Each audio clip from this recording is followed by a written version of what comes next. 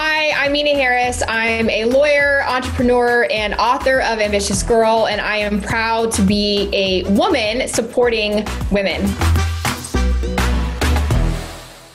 I had a very young mom, and part of my experience, which now has been really formative for me and I think important for me, not only in my own parenting, but just how I view the world, my work ethic, seeing the world through the eyes and experiences of, strong, powerful, ambitious women. My grandmother in many ways was sort of the almost narrator who was contextualizing, right, the importance of what my mom was doing, but also how hard she was working and that she was, doing that for us and for our family. So I would say I now as a parent and an adult have a different perspective on it in many ways, and that I now have all the context, right? And I really appreciate that experience in a different way than I may have sort of growing up. And most importantly, I think about, how do I carry that forward in my own parenting, even though my circumstances are much different, and that frankly, I have a lot more privileges than my mom had.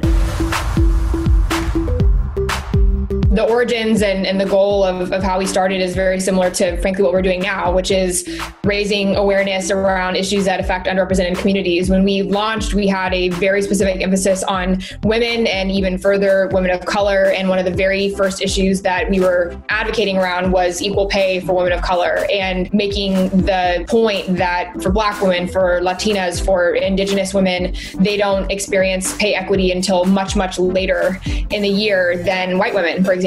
The very, very small initial idea was really just to raise money for women's organizations.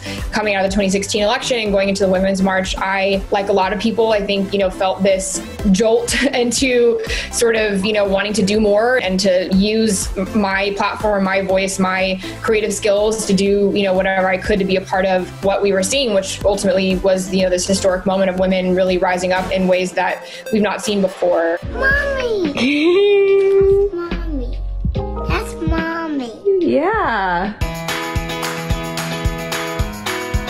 I think for the first kids book in particular, it was really my personal experience of becoming a new parent and having observations and, experiences reading books to my now older daughter, and really feeling moved to not only memorialize this, really special story for my family, to literally pass it on to my children, but also, to think about issues around, for example, diversity and representation in the publishing industry and in children's literature. And I was seeing that, before my eyes as I was reading books with my kids. There is a lack of representation and diversity still. And we've made a lot of progress in the last 3 to 5 years. But, I was reading books with my now older daughter, and we would often be changing the pronouns from he to she, right? Or there were moments where we would take a brown marker and color the skin in because families like ours were not represented. For me as a creative and as a storyteller, a lot of what I do and put into the world is, based on personal experience, which I think is the case for a lot of us.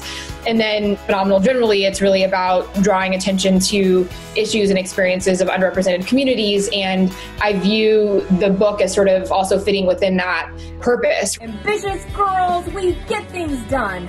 If life's a race, we're ready to run. Literally in the last, month, been told that I'm too ambitious, which I'm like, thanks. That's literally why I wrote this book. And that is a line in the book. Like, thank you. That's just all the more empowering. Go ahead. Continue to tell me all the things that I'm too good at or I'm too much of. The point is that often these are double standards that we do not apply to men. I've never heard a man be called too ambitious or too direct or too competitive. Instead, it's like, he's a go-getter, right? He's about business. It's just not the same. And we need to acknowledge that. And what I put in the book, reclaim that. There's power in these words and in this language that we use. And let's be clear that it is used often in a harmful way, against women, and redefine, right? And doing that, it's just one step towards, ultimately changing culture and the way that we as a society tell women how to be and exist in the world.